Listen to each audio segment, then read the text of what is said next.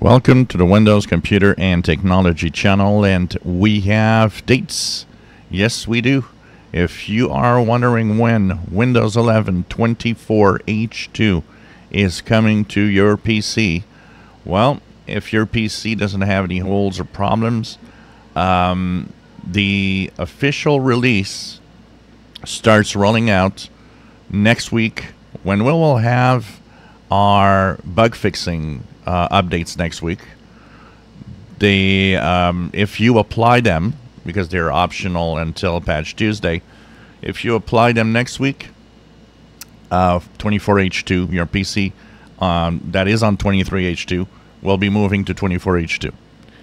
And if you don't do anything, well, that means that 24H2 is being installed and will be on your PC on October the 8th with Patch Tuesday, which means that for a lot of people, 24H2 is coming to your PC on Patch Tuesday of October.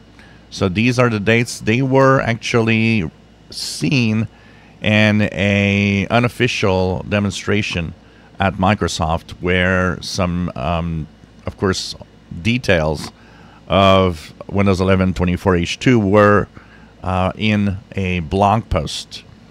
And the blog post does mention that 24H2 is rolling out at the same time as we get the preview release updates, or the bug fixing updates.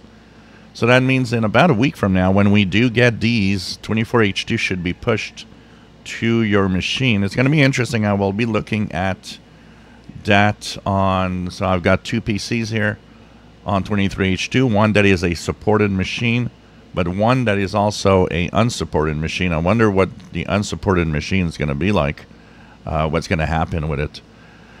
And so October 8th, if you guys don't look at Windows updates and don't really care about it, well, October the 8th is when it all happens.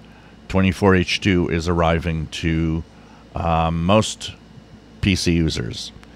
If you enjoy my videos, please subscribe, give us thumbs up. Thank you for watching.